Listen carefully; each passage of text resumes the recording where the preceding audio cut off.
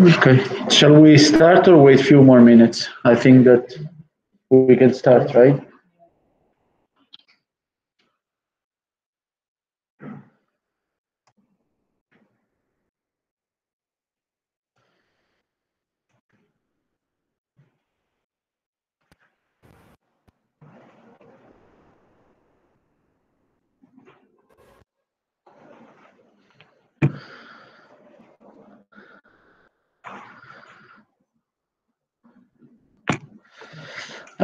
Okay, so today we're gonna jump to a different subject, and just we're trying to look at some basic principle on the science of food and cooking.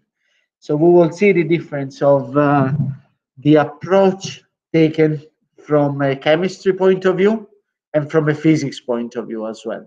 Okay, so we're not going to learn how to cook. Okay, but because you have to teach me eventually how to do that, but uh, we're trying to look at all those processes that might have an influence, or we will try to understand why some things happened and what some others don't. So before we start, or before jumping into the actual subject, remove this one, we I have to refresh some basic concepts. Okay, so we will see some scientific content to try to place us into the picture, and then we will see examples associated with that. But basically, the idea is quite simple. Okay, do we have a scientific way or of looking how the food is processed, and eventually the processing is, does it have a scientific explanation? We take it for granted, right? So we know what to do. We know that we have to do this in a certain way, and then we do have the Italian touch, the Maltese touch, the Indian touch, or whatever. But at the end of the day, it's not something that we should, or obviously for the daily life, it's fine.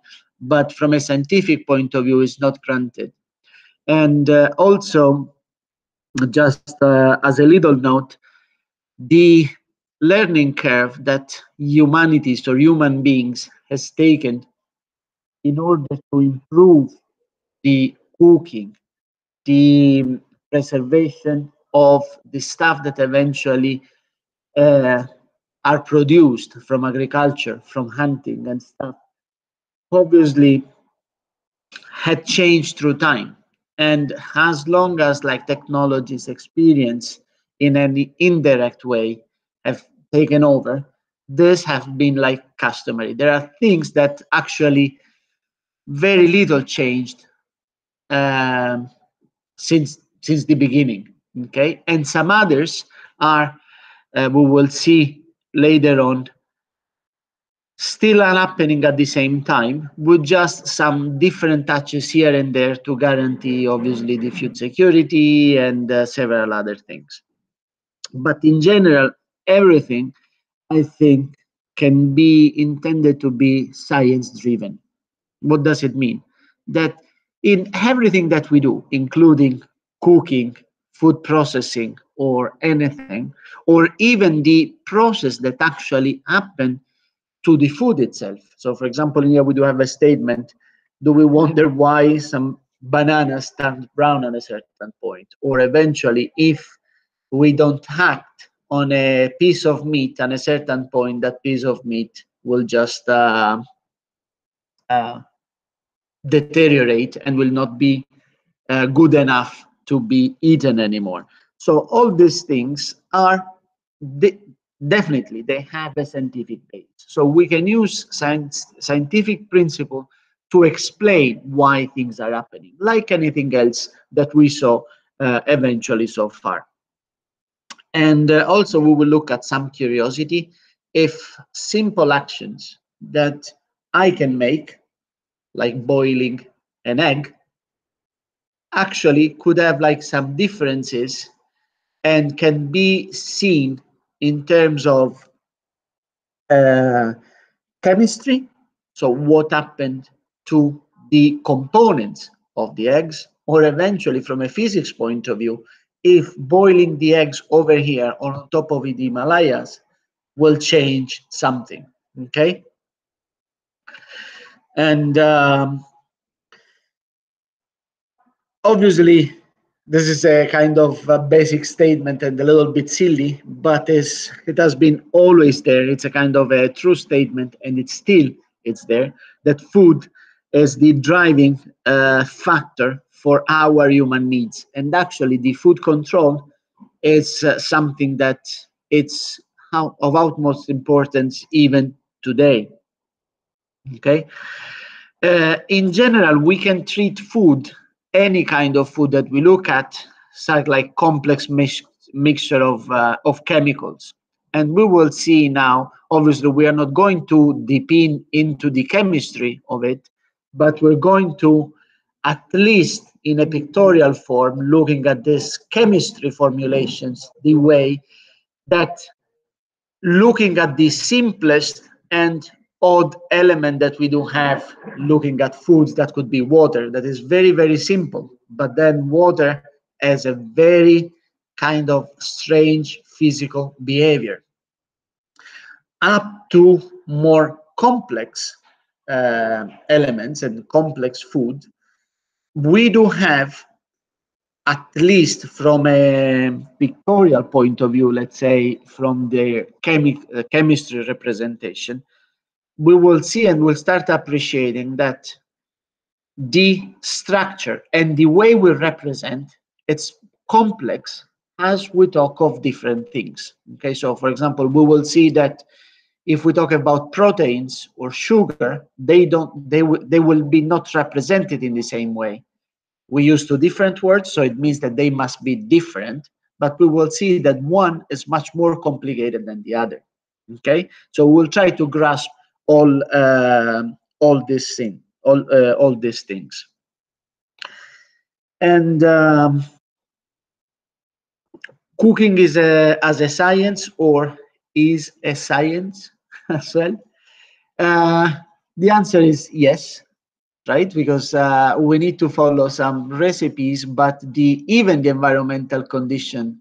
So if we consider that as an experiment, even the environmental conditions needs to be controlled or eventually known in order to do that particular process. Okay, and this obviously is for many reasons that we already mentioned.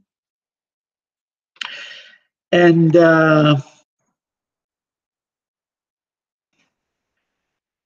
obviously, from strictly speaking and daily life point of view, cooking it's a kind of could be a kind of rigorous process, and there is the way that we tackle in a rigorous process.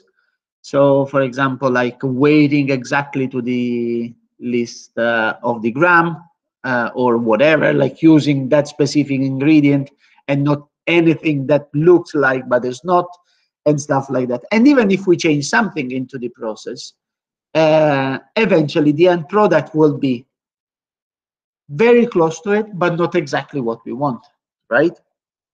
So, and actually, from this point of view, just to get a little bit off from topic, we do have two school of thought, right? Following exactly step by step, gram by gram, what it says, or eventually have an artistic touch to it and say, ah, whatever, 10 grams or 11 grams doesn't make any difference to this, and and then so, but that from a scientific point of view, obviously can alter a bit the conditions of the final product. Um, and obviously, each component that we do have, or anything that we do and we take it for granted, actually have a precise scientific process behind. So, for example, like we need to look at the function of each of these components that we do have listed in here: acid, base, proteins, fat, carbohydrates. So all these things, they do have a specific meaning. So they do have a particular shape from a scientific point of view. So a particular shape of the molecules, of the distribution of the atoms and stuff. And because of this, they will uh,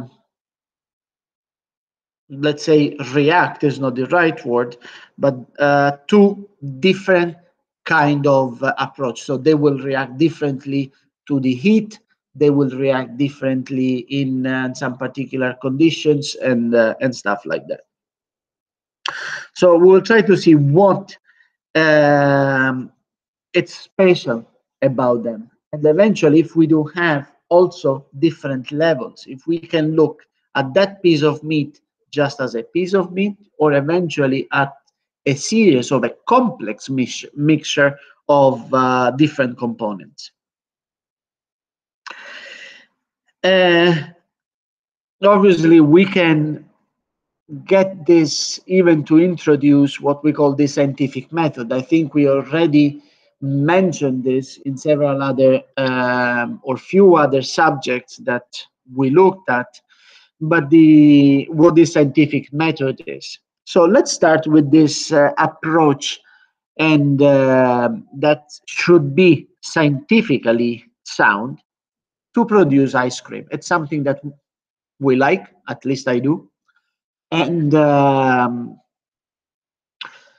so the how can we make fat-free ice cream? How we can reduce such components, so we can separate eventually some of the components that we don't want, and then make an ice cream.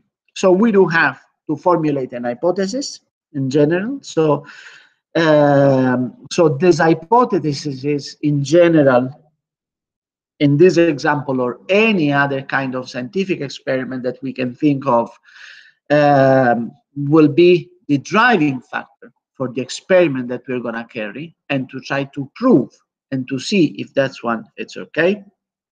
And so we need to solve the problems and design a certain experiment in such a way that this experiment can support the hypothesis, or eventually says, no, this hypothesis doesn't stand because I cannot replicate it.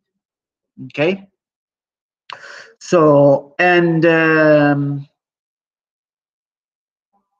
the design of the experiment then has to be done in a certain way that once we set the way of conducting that particular experiment, we can reproduce towards always.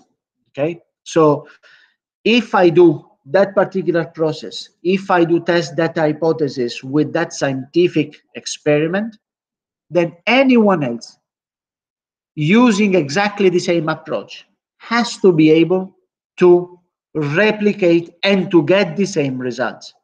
That's what we mean with scientific method. So we do have a kind of a cooking recipe in which we follow some steps. There is nothing magical, and if anyone can do it, anyone else should be able to do it and replicate the process. Okay? If we don't follow that scientific method, so if we don't have an hypothesis and we can have something that testifies that that hypothesis is a true statement, or the same way it's a false statement, that is not a scientific approach. Okay? Then we go in some other field. In general, sorry, this is like small, I will try to read it for you, but in general, everything starts with observations. So observation means that I do have a certain phenomenon. Am I conducting an experiment now? Not really. But I'm observing, but I'm going towards that, right? Because I'm observing, if I let this mass go, no matter what I do, and no matter if I do like at this height or this height, or with this hand on my left hand, or this side of the table or this side of the table. I'm making my mask very dirty, but that's another story. But in general, I'm start observing something, right? What do I observe? I observe that no matter what, I do have some certain common factor that actually are trying to conduct me and to drive me towards a certain hypothesis and say, oh, I do have a mask. But what happened if I do the same exercise with this object, which is a mobile phone, and it's like a little bit heavier? I do from this height.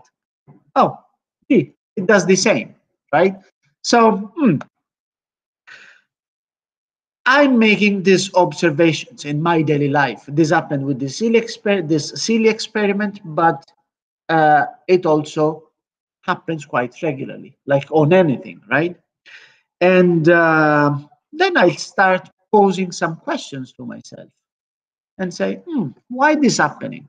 Why do I have always this kind of behavior? Why, if I let this go, doesn't go up or it doesn't deviate in any kind of context? And oh, gee, instead of being into the air, if I do the same experiment into the water, there are some conditions that actually give me the same net result, right? If I drop this mobile phone into the water, it will sink.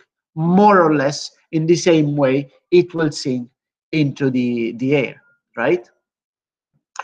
So I'll start then making some hypotheses, okay? This hypothesis will allow me to actually, and the bunch of observation that I'm making, to actually taking out some predictions. Okay. Now, we need to be careful when we use the words prediction, because in science, what we name with the terms prediction, it's different from what a magician eventually will think about prediction, right? Or whoever, I don't know if it's common in here, but they have this fortune teller that they can tell you your future. So make prediction on your future just looking at a whatever a crystal board or like playing cards or whatever, right? So that's a different kind of prediction, doesn't have anything to do with science. Okay. uh, my personal comment, it does have with fooling people, but that's my personal comment out of this class. And within the scientific method, what we think and what we um, define in terms of prediction is that I can literally, from the etymology of the word, say before prediction that if I let any object go, it will follow, it will fall, and always it will follow a certain way and a certain pattern. So eventually I can predict that if I let this phone go from a height of 1 meter, it will take whatever 1 second to go down and to reach the ground. If I let it go from a height of 10 meters, the time that it will take, it will be larger than if let it go from 1 meter, right? Because the height is larger. Now, all these things, and with this example, everything say, but well, it's granted. It's but don't think just with this example. Use this example to visualize things.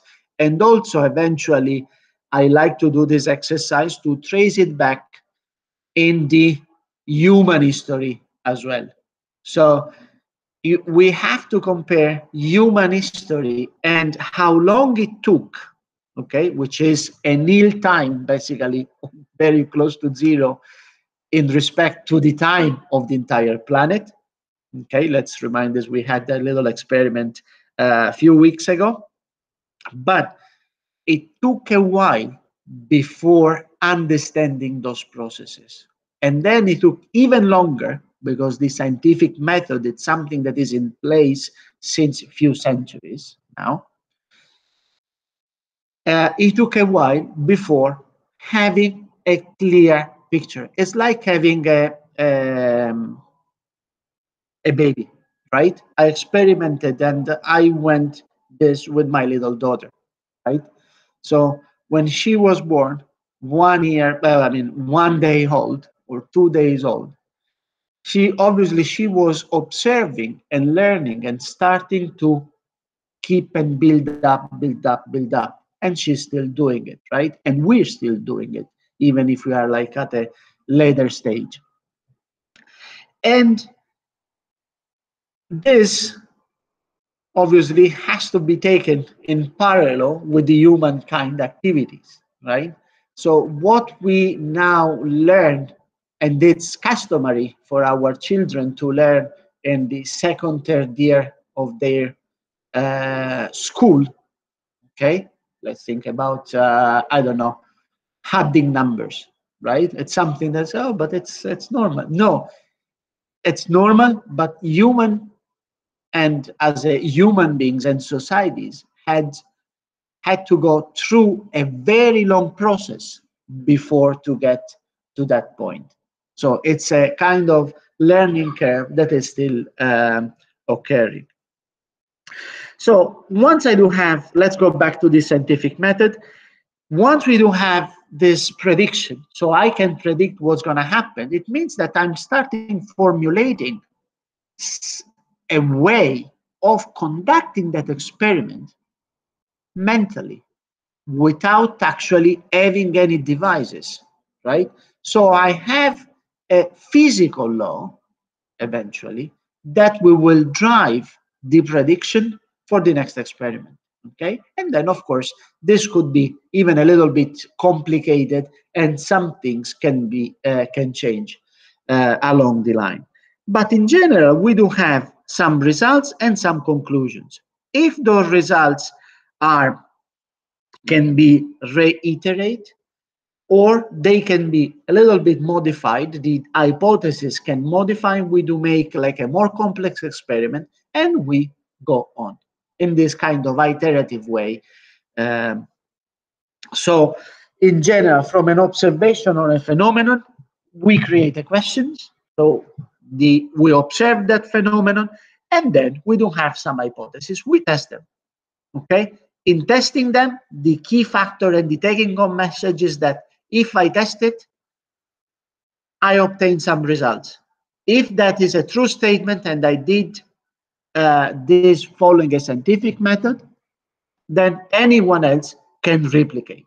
Okay, now from this point of view, if we go back to the storyteller or the fortune teller, if they read my future within the cards, it's not a scientific approach, besides the fact that it's valid or not. We don't enter into this, okay?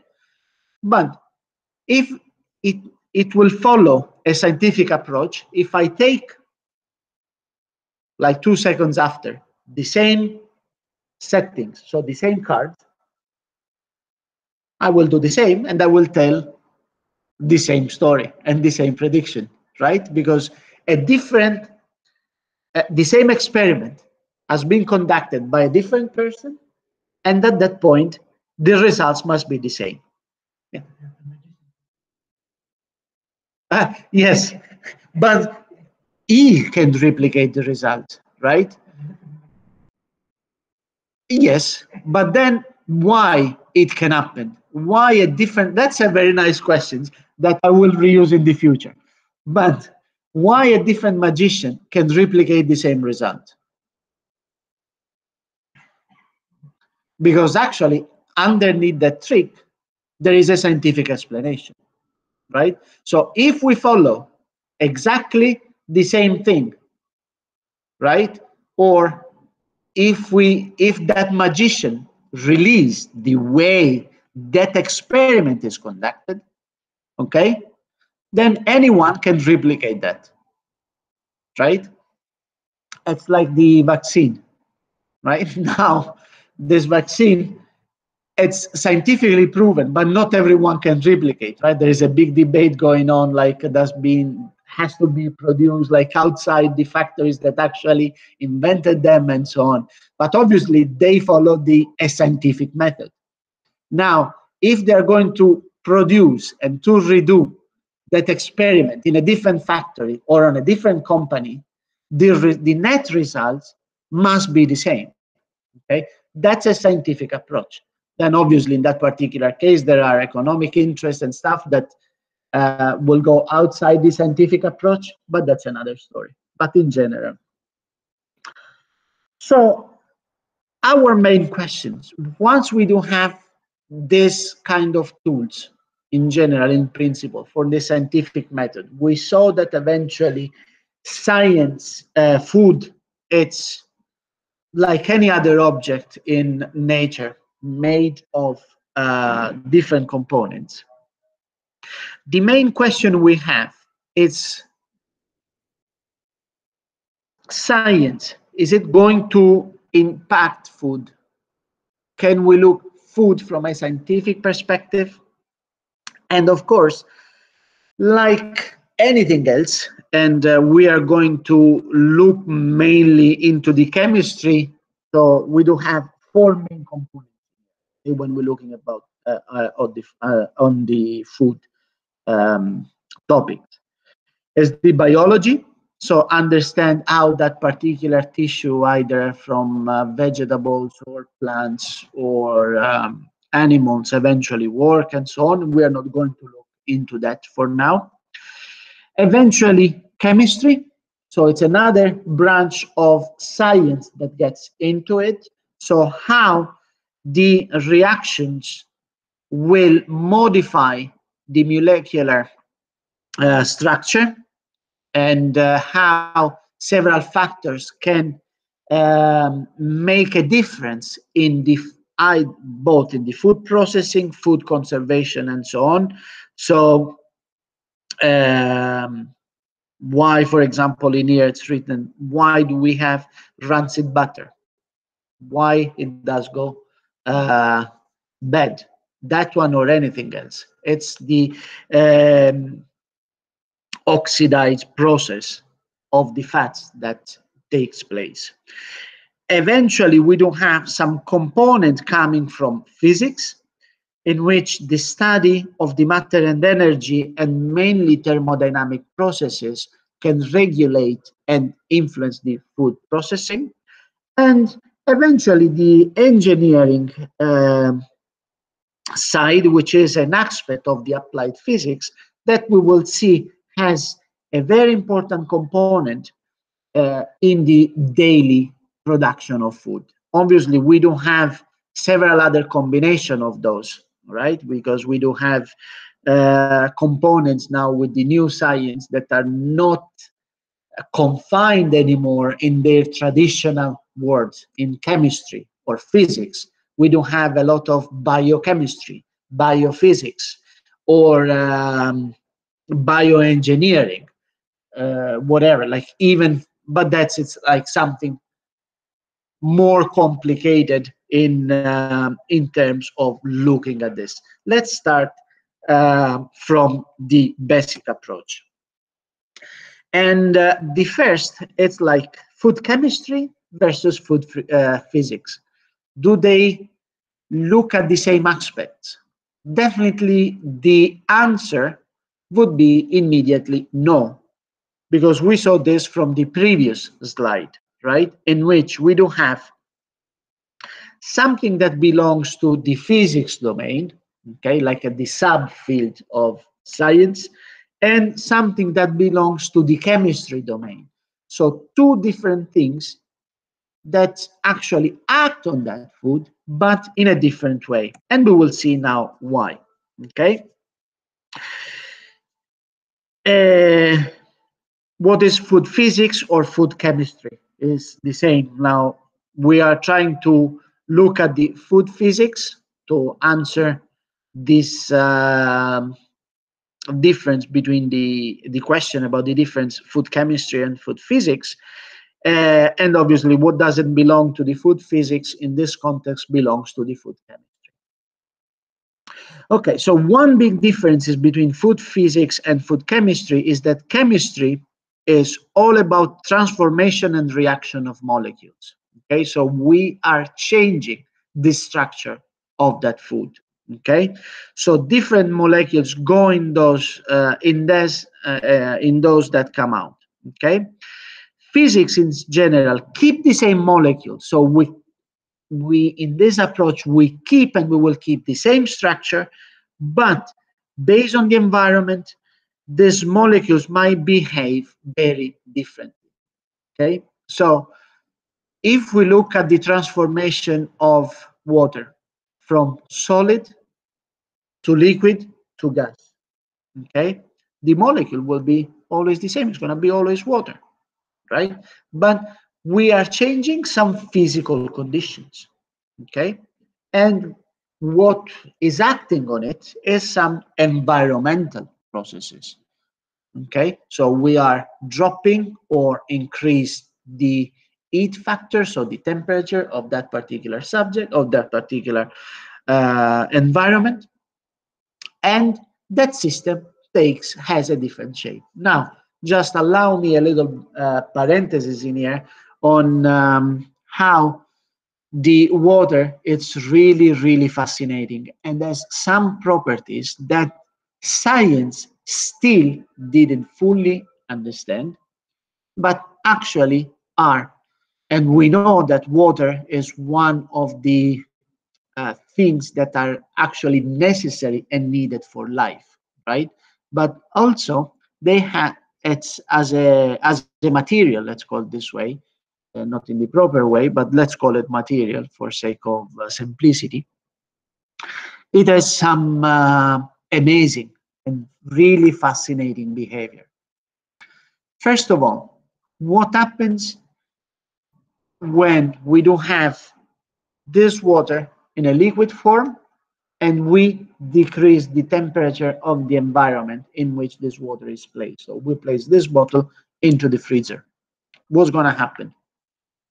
It will freeze, ice, so it changed like the physical component, the physical property. So from liquid it became a solid.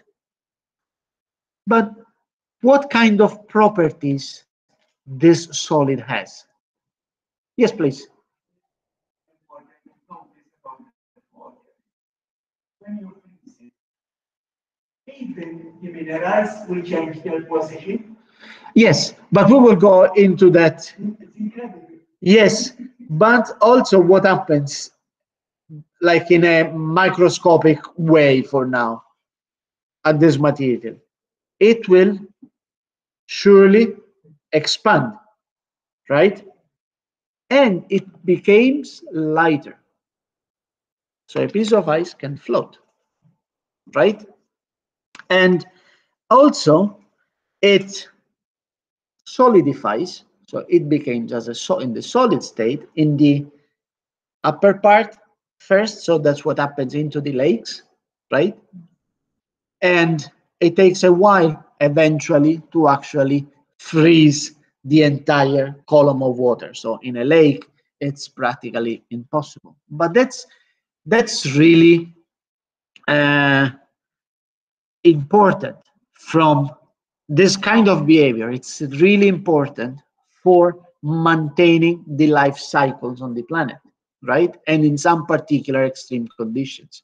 Because even if the upper part is frozen, life underneath can go on, right? So fish, they're still there.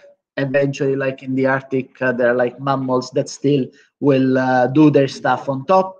Eventually, they learn that this ice is not infinite thick, and they can drill, let's say, or excavate a bit and just get in and out from the water, and so forth. Also, this process, like from a physics point of view, what does it do? That it's reversible, right? Because I can then increase the temperature again, and from solid water, ice, I will get back to liquid form. And then I can increase the temperature again, And from liquid status, we can act on that and having in a gas form, right? And we can reverse those processes. Now, so these molecules behave differently subject to a variation of temperature. So subject to different environmental conditions. Okay. Now we'll try to look at some of these things from a chemistry and a physics point of view, and we'll try to follow this order. We look at something from a chemistry point of view. Some of the things I'm going to show you just to visually understand that they are complex, more complex, and we'll just go in escalating and increasing the complexity of the system.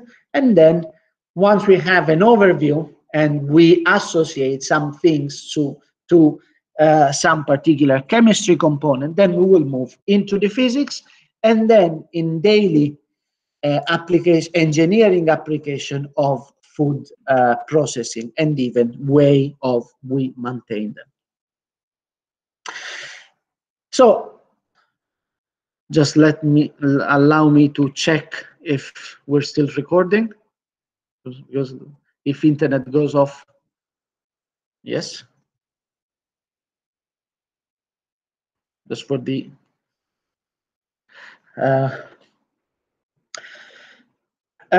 so let's start with the basic, right? I think that we mentioned this already, but we never saw a picture of it. In general, we talk about atoms, right? That from this point of view, they are the building blocks of the matter in general. In our case, we're looking at some particular form of matter that is food. Okay, so we don't have this atomic model, and this atomic model, it's composed and consists of three main class of particles that are called the protons, the neutrons, and the electrons. Okay, the protons and the neutrons stays concentrated at the center in this region of the space, because even if they're tiny, even if we're talking about very, very, very little distances, still it's space. So they are confined at the center of this space. And then the electrons, which carry a negative charge, will just rotate all around. That's the atom.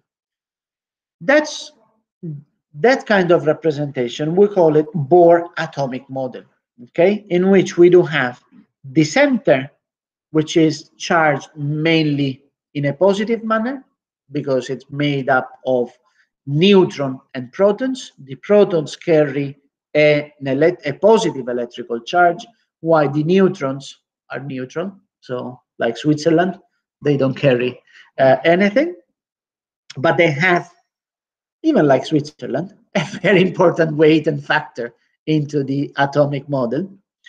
And then we do have orbiting all the electrons that occupy several orbits. And obviously the way they occupy the orbits is not random. There is a specific way they can do, and they have to follow. And they orbit around the nucleus. Okay. I will tell you the story of the importance of the neutrons inside the nucleus, like later on, maybe next time, when we look at some particular aspects that are necessary, for example, for dating an object. Okay, just to anticipate a little bit, just one little thing. How do we know that I'm not old? Usually I make this example with a different audience, and usually I say I'm older than you, but in here I have to reverse that I'm not older than you, I guess. We can either compare, right? So it will, you can tell that I'm younger than another one or older than another individual by comparing.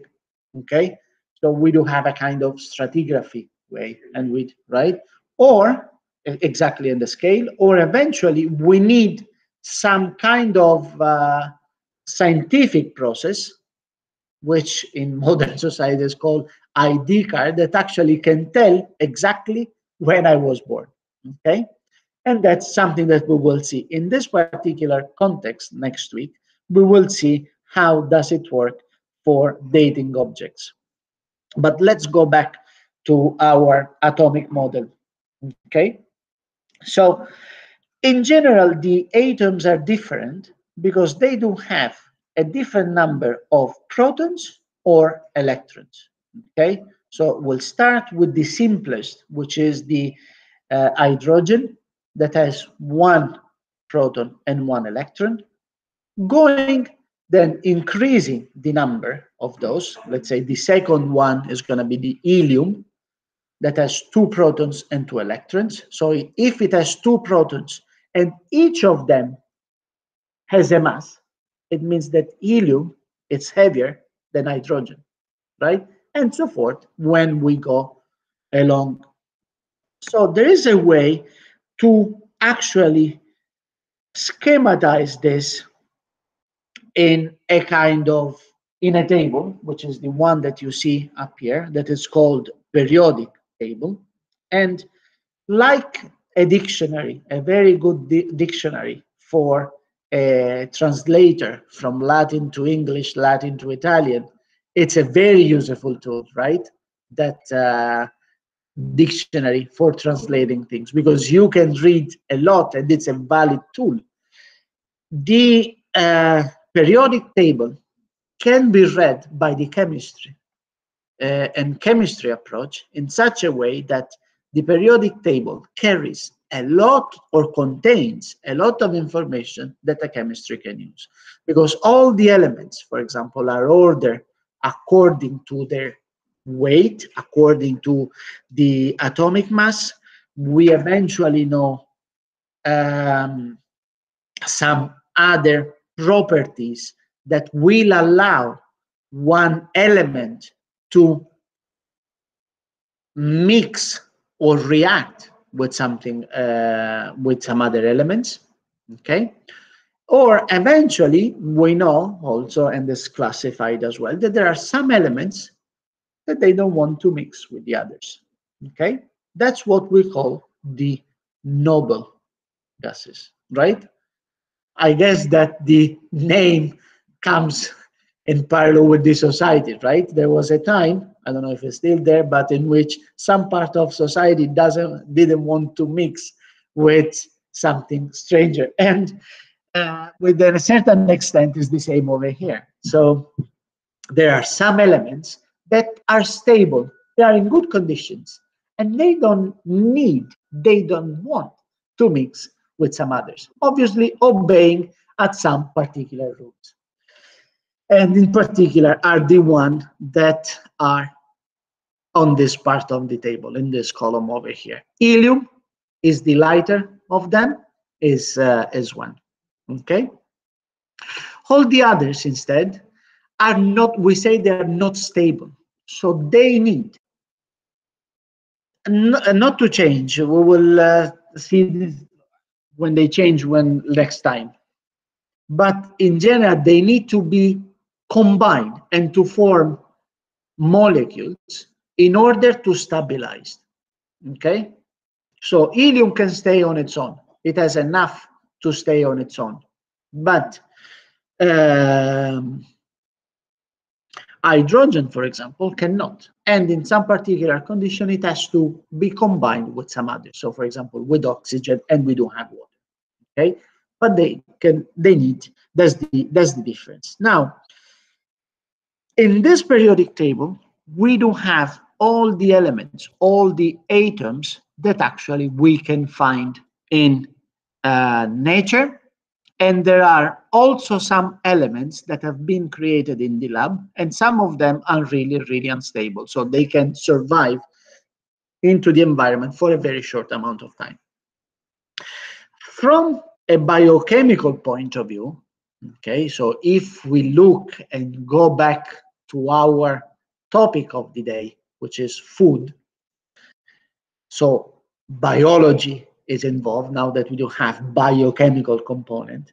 Very few, or just a few of them, are taken into consideration. So those are the ones that we don't have. So the white cells over here is the one that they don't belong to the sub branch of biochemical elements. Okay. Elements in red are present in bulks in living things. And if we look at some of them, H stands for hydrogen, O for oxygen, C for carbon. Okay, those are elements that are very much present in the biochemical components. Okay, and they are essential. Our way of even picture life, it's based on carbon and water. So carbon, oxygen, and hydrogen. This is the three key elements. Obviously, not just those, but those are very, very important. Then, since food is made of material from living things, those elements are the most important to the science of food and cooking. Okay? Because in order to survive and to keep going, either if we like it or not, we need to eat and have nutrition through other living objects or living things, plants or animals, but we need to have supplies of all these elements from them. So cooking will go with that. The element in yellow are trace elements that are very likely essential for life. So, for example, we do have in here sodium, calcium, uh, chlorine, whatever, chloro in Italian, chlorine. So, and those are in trace, zinc, copper, iron, and so forth. So those are trace elements. And the elements in blue are present in some organisms and might be essential for life. Okay? So what we call all the minerals that at the end of the day we need to assume and to get in order to have some functions be carried on.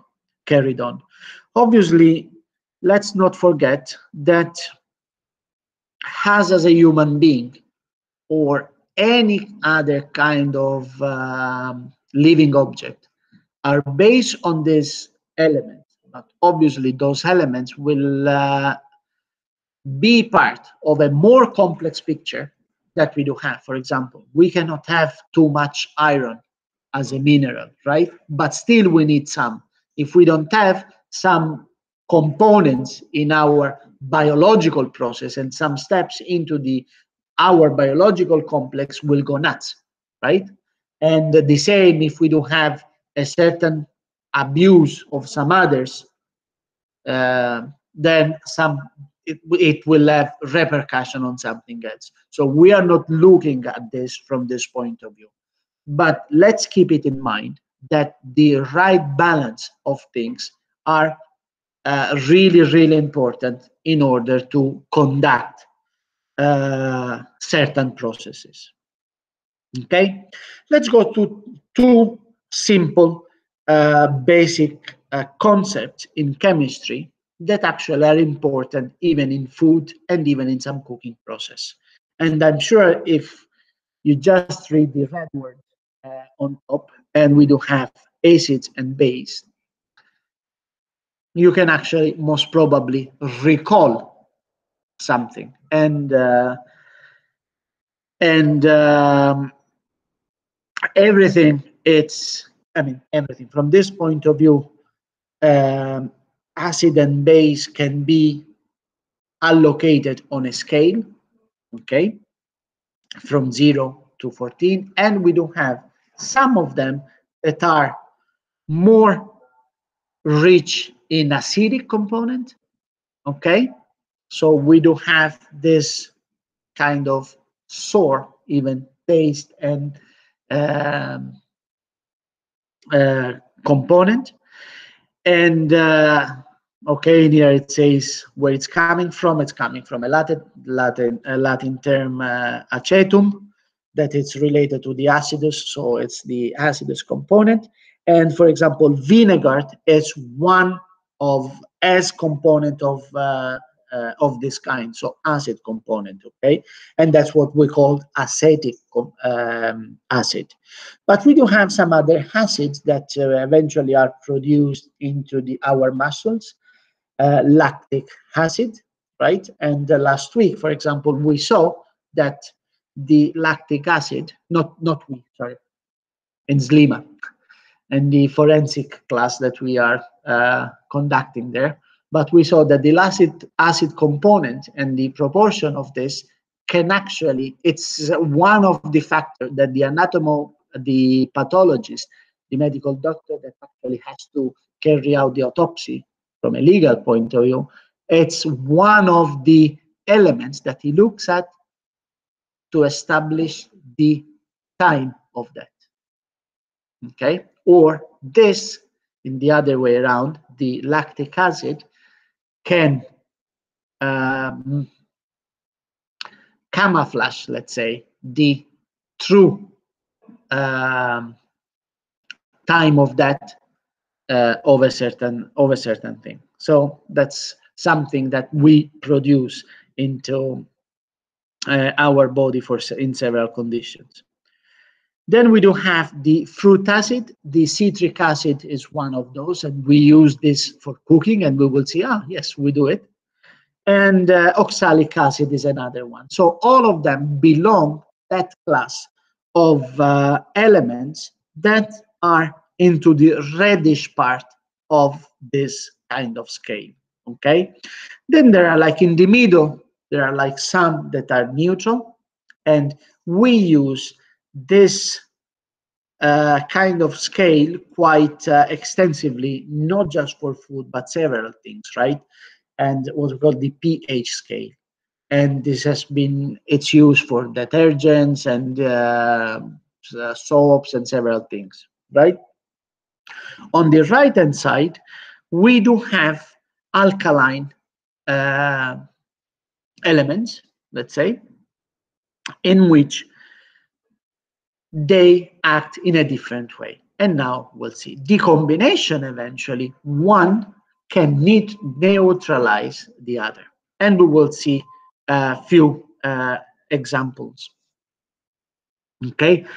Now, we are going to start seeing diagrams like this. Okay. That's the way the chemistry people are actually representing the molecules. So the combination of several atoms, okay? And their complexity, so the molecules are much more complex in some cases, and therefore their representation, because they combine more elements or group of elements, it becomes a little bit more complex. Obviously, we are not going into the details. There is a way on how these things are structured, but we will use them as a visual help to actually try to understand that some of the things are much more complex than others, just because they are written or represented in a more complex manner, okay? And okay, so as you can see, we do have some different way of representing the acid that we just mentioned, and those are some food sources that actually contain that particular acid. So even if we talk about an acid, okay, the fact that we have to represent depict them in different way, in a more or less complicated manner. The fact that we are representing them in different way, it means that even though they belong to the same class, they will have their own particularities. Okay, they're not the same. They belong to that class, but they will not be exactly the same to each other. Okay, like us, we belong to the human beings, but then at a certain point we are, if we just zoom in, Europeans, and then Southern Europeans, that we, like the Mediterranean, things or act differently from the Northern European, and then we are like Maltese, and then from Maltese I'm I don't know, from this village, and from this village I belong to this parish or that parish, and from this parish I belong to this family or this family, this portion of that family and portion of the family. Still, it's like different kind of grouping. Now it's a silly way of representing things, but even though we look like all the same, or we are called in the same way, we do have some particularities and peculiarities. Yes, sir. I thought you were mentioning parish. No.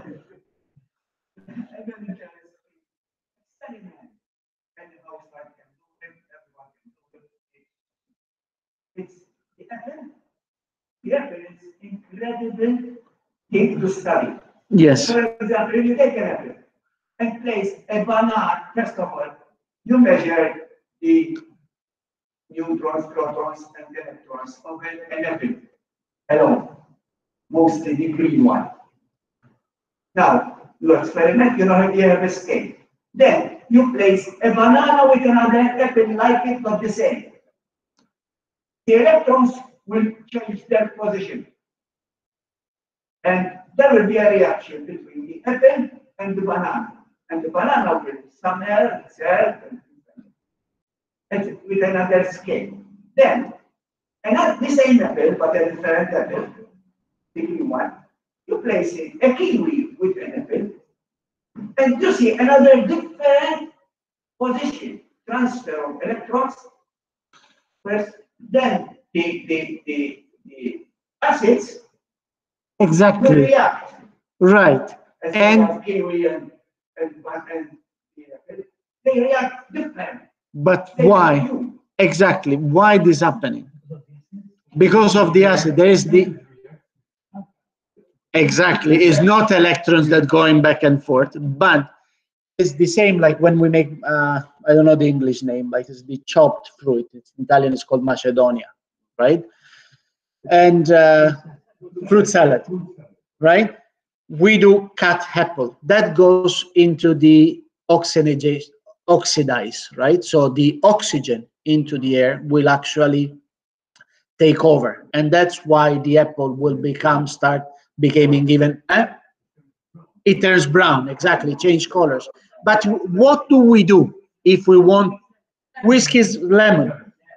Because it has citric acid, like the kiwi that has the citric acid.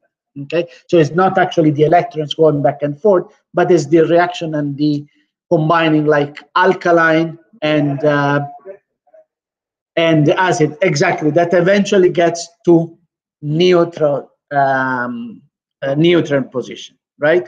The same kind of experiment also, we put like some soda bicarbonate, right? Even like if the tomato sauce, baking soda, exactly. If eventually, like if the tomato sauce is a little bit acid, or to eliminate that acidity that eventually would, some people might not like a teaspoon or whatever, like the right quantity according to whatever we're cooking, and we place something that is alkaline, and that obviously will eliminate and go and neutralize the acid present in the tomato, right? Also, even with milk, but now we'll look at this. And another example of using these things in daily life, maybe you remember, I still have in my uh, grandmother house this kind of big pot, copper pot, right? And before doing the conserva, they used to cut the bad tomatoes, right? That cannot be used for doing the tomato sauce, and just going around because that is acid, right? So it helps in cleaning and the internal part of this copper structure uh, big pot. Okay, and so there are like several applications that we use this in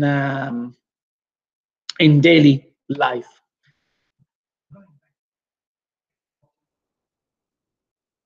Basically,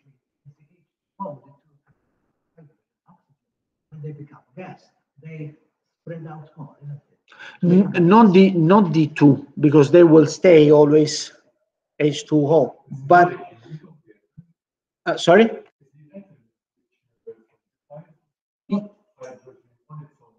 The molecule, exactly, because and even when we go into gas form, it's not that hydrogen will go on one side and oxygen will go on one side. It's like having this is H2O, this is H2O as well, and this is H2O as well. Okay, so let's imagine we don't have a link between them. This link is going to be stronger into the solid component, and they are packed, and then they will be spread out, but the H2O form will stay H2 form. Okay, it's just that 1, 2, and 3 will be dispersed in a larger place. Okay, but the elements, the molecule is the same. We always have water. Okay. 5 minutes break. Yes.